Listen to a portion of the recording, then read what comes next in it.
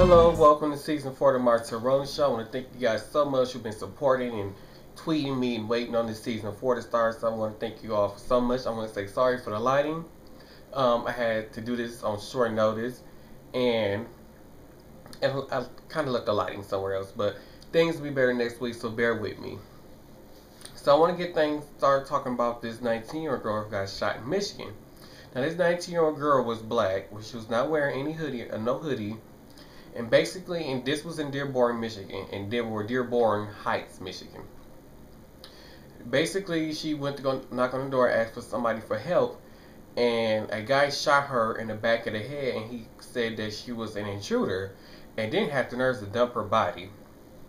Now, this is a sick, cruel world that you can't even go knock on somebody's door without even being accused of doing something bad or terrible or horrible, whatever it is that they think you may be doing. It's like terrible that you cannot even do that.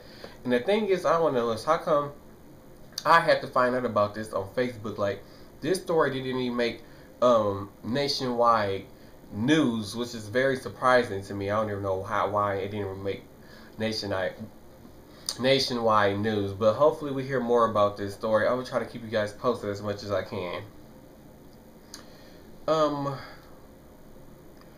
A possible Chloe and Lamar divorce. Now, a lot of us seen this coming a long time ago.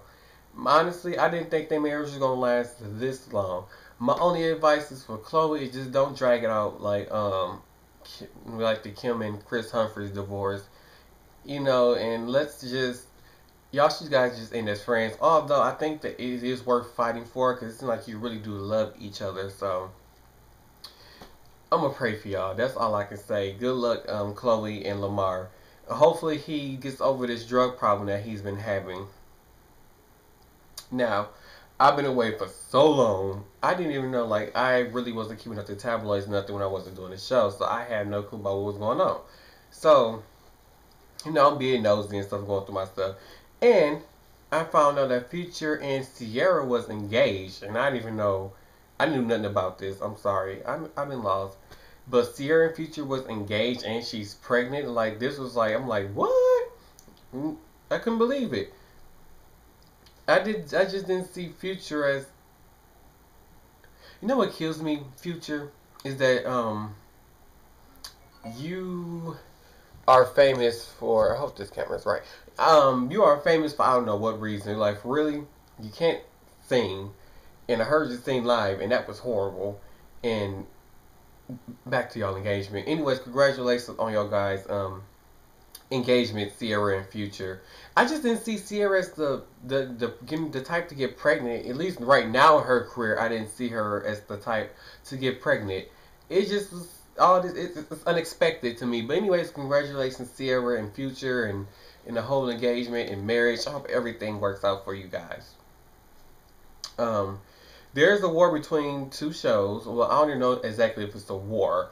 I wouldn't call it a war because the other show never fired back at the other show. But Sharon Osbourne. Now, this lady, to me, in my personal opinion, she has a really big mouth. I need to learn how to shut up sometimes. In my personal opinion, like, really, Sharon, you need. How do Ozzy put up with you? But anyway, she told the ladies of the View and told Barbara Walters to go fuck themselves. Classic. Which I really don't know why. But then, this is what Barbara Walters had, not Barbara Walters, Sharon Osbourne had said after she had said this. She said, "I'm not well, I'm just a loose cannon." Really? I mean, you just not realize you were not well. Ever since I saw your family on TV for the first time, I knew that none of y'all was well, especially Kelly and whatever color hair that is that she got, that purple, lavender, whatever. Anyways, I don't know if the other girls on the View accepted the apology. I will keep you guys posted on this story. Sharon Osbourne, it's too late for you to go to what they call it, rehab. It's too late for you to go to rehab. So Sharon, it's time to check into the cuckoo house and take a vacation. Moving along, Chris Brown has filed a countersuit against the Frank Ocean's cousin. The whole thing that happened back in January where Frank Ocean and Chris Brown and the cousin, whoever got into this big fight outside over a parking spot. And so basically, Chris Brown said that he didn't start the fight. So they trying to, I guess, the cousin is still saying Chris Brown started the fight, but Chris Brown is saying, countersuing, saying that um, Frank Ocean's cousin, I don't know if I wrote down a name, and I didn't, but Frank Ocean's cousin started the fight. Said Chris Brown saying they started kicking and punching him first, and what else? Kicking and punching, and they was taking aim at Rihanna. We're talking about Rihanna. Now, what they could say about Rihanna, because they're actually currently dating at the moment, Chris Brown, Rihanna. So what he was actually saying about Chris Brown, they said about Chris Brown at that moment, no, Rihanna at that moment, I really don't know. But anywho, it's really time for y'all big boys, and just let this go. Honestly, both parties need to let this whole thing go, in my opinion. It's time to grow up. You know, somebody have a fight, get your butt whipped, or you win a fight, whatever. You move on. It's just time to let it go, you guys. Okay, so when I read this story, I said, "What? You got to be kidding me!" Okay, so Big Boy of Outkast, whose real name is, I didn't write down a real name, but anyway, Big Boy of Outkast. Everybody know who they are, okay? Because there's like the diamond selling group. Anyway, him and his wife is going through a divorce right now, and the reason why they was going through a divorce because this is reported by who was the International Business Times. So I'm about to read what you guys said, what it says to you guys. So listen. Um, a member of the hip hop group Outkast is said to have sexually explicit photos of Andre 3000, his former bandmate, on his phone. Now, this could be the major reason why the 38-year-old musician's wife, Shalita Patton, filed for divorce. Now, here is the crazy part. This not crazy, but this is kind of funny to me. Her sister, his soon-to-be ex-wife's sister, went onto Twitter and said, "So you mean to tell me he's gay and has a tiny weird penis? I'm going to need for him to pick a struggle," which is funny. I'm gonna have to use that. I'm gonna need you to pick a struggle. It's a lot of people out here. I'm like, girl, then that's after you gonna be broke or have a nappy head. Which one? But anywho, this made me think like, was Andre 3 is now if this is true, if this is true, now this is coming from his wife's mouth, I guess. But if this is true, you mean to tell me that these two were a secret couple? Because this would sound like that Andre 3000 out and Big Boy has been a secret love couple in this whole hip hop industry this whole time. So I would try to keep you guys posted as much as I can on this story. And by the way, if you follow me on Twitter, make sure you follow me on Twitter because I will be picking 2 people to get Twitter shoutouts a week. Their names pop either at the top of the screen or the bottom of the screen. So make sure you follow me on Twitter at MARTEL ROWLAND, or you can add me as a friend on Facebook, which is MARTEL ROWLAND, and follow me on Instagram, MARTEL ROWLAND. Moving along. Oh wait, my screen rotating. Okay. I want to get into Black Girls Rock. Now, Black Girls Rock, honestly, this was my first. I know this is like the second. Is this the second? I think this might be the second year they were doing this show. Second or third. Either way, though, this is my first time seeing this show, and I can honestly say I was amazed at this show. I really wasn't feeling Janelle Monáe, whatever her name is, performance. Jennifer Hudson, I love your song. It was just I didn't like the way how you just walked off stage or in your closing, whatever. And Miss Kelly, everybody knows how much of a huge Kelly Rowland fan I am. So when I've heard the song I was like, oh my gosh, she performed this song, she's doing it badly. I still think she's gonna be singing or singing.